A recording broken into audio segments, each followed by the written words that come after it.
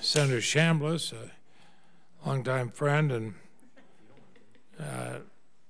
just as I'm a former chairman of this committee, and he's a former chairman of this committee, and we're being watched by former Chairman Talmadge and Chairman Lincoln.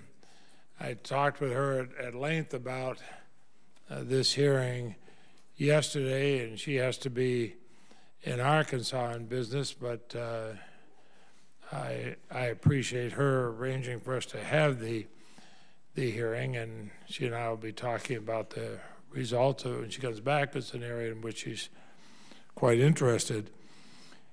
You know, we talked about the Foods Production Act. There's people here in the room who are part of that achievement. I would note especially Deputy Secretary Merrigan.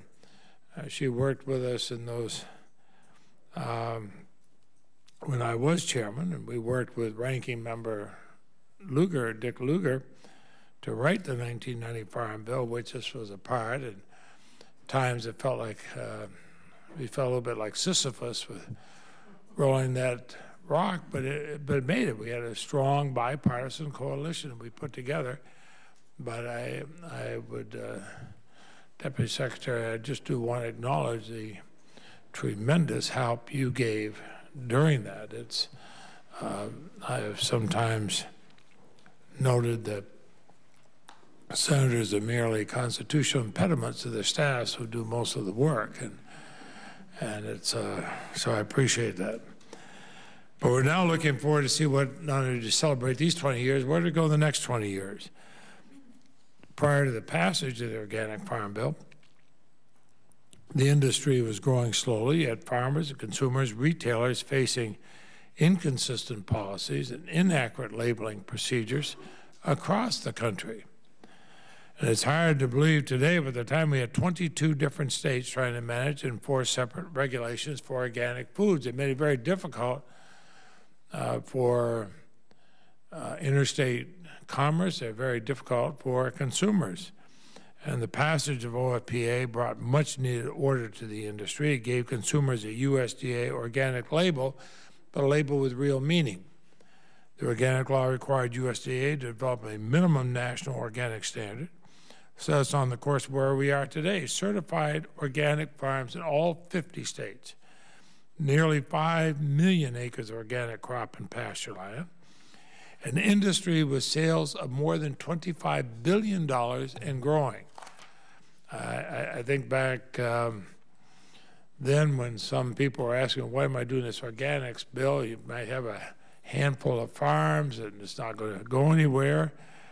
And I told them I'd listen very carefully to Vermont farmers who came to me and said, we're willing to meet higher standards and we'll do what's right, but give us a national standard so we're competing on a level playing field.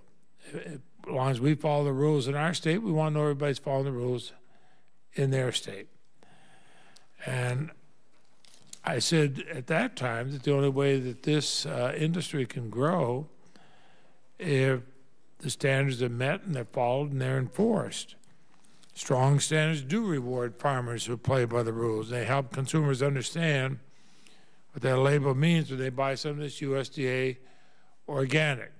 I mean, the proof is in the pudding with a $25 billion industry that is growing. How many industries in America today can say they're growing the way this one is growing?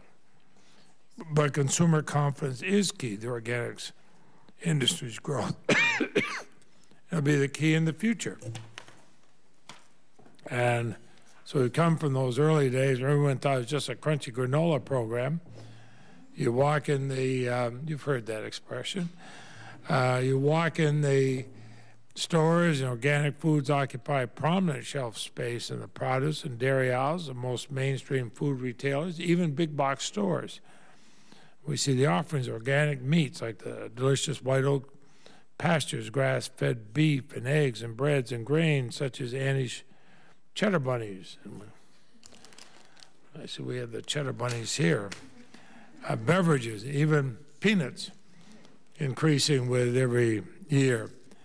And I should add, I was pleased to host Secretary Vilsack this past February at the Northeast Organic Farming Association of Vermont winter meeting in Burlington, Vermont. Now, it's the middle of the winter, Burlington, Vermont. We're a very small state.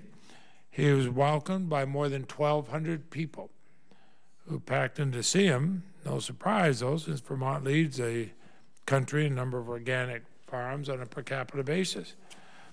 But I also recall Secretary Vilsack received an interesting organic product, a six-pack of organic certified and Vermont brewed pumpkin ale. I didn't ask him how he got that on the airplane afterwards, actually, but nor did they consume it before he got on the airplane. But today we have more farms and companies than ever participating in the organic sector, but we continue to experience occasional shortages of organic products when our farms are unable to simply keep up with the consumer demand. I was concerned in the past the Department of Agriculture not kept up with the pace of organic agriculture.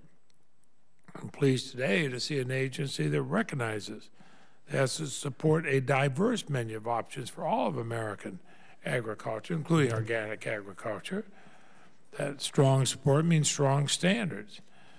And I'll look forward to hearing from our witnesses today about the ongoing implementation of national organic standards. I'm interested in the recent expansion of the National Organics Program, USDA.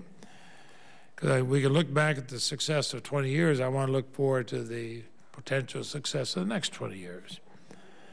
And I look forward to hearing from all of you about the potential challenges you see awaiting this young and growing industry. And I see the distinguished senator from Michigan here, Senator Stabenow, and we certainly have it organic farming in her state. But again, I want to thank Senator Chambliss for being here, but I especially want to thank Chairman Lincoln for letting us have this hearing. It may be a small percentage in some of our members in the total farmland of the state, but it is growing. It is growing. And when we have all this bad news in the economy, it's kind of nice to have news about something that's working and growing, putting people to work.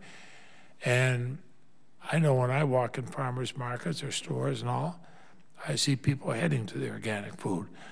Senator Chambliss.